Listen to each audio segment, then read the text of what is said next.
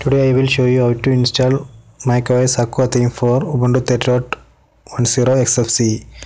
Download macOS theme. Click on this link. Go to this site. Open this screenshot. Also. This is the screenshot of macOS Aqua theme. Okay. If we go down, you can see the download link. GTK2 theme. Okay, just download that GTK2 theme.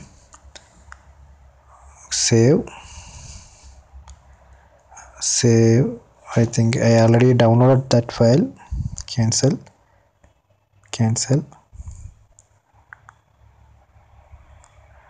Go to application, terminal, check the version of the Ubuntu 30.10. So I am running Ubuntu 30.10 with Xfce desktop. Go to appearance. Here you can see the available themes, default themes. Okay, close that window. Next step, we need to extract that downloaded theme into a folder named .themes. Okay, after that, if you go to the appearance window, you can see that new theme.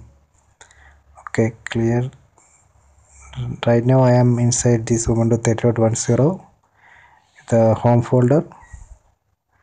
This is the file macOS Aqua theme. Just extract that file here, tar-exe setup, that file name. Okay, extracted ls. Here you can see the extracted folder macOS-x. This is the folder. Just do ls -a, so you can see all hidden files. There is no hidden file named .themes, so just create that mkdir .themes.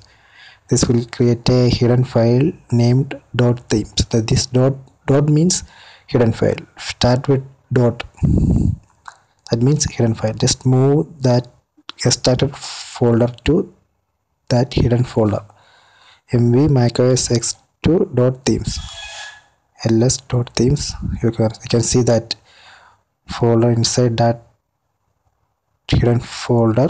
Okay, these are the files of that theme. Okay, theme installed. This is how to install that downloaded theme.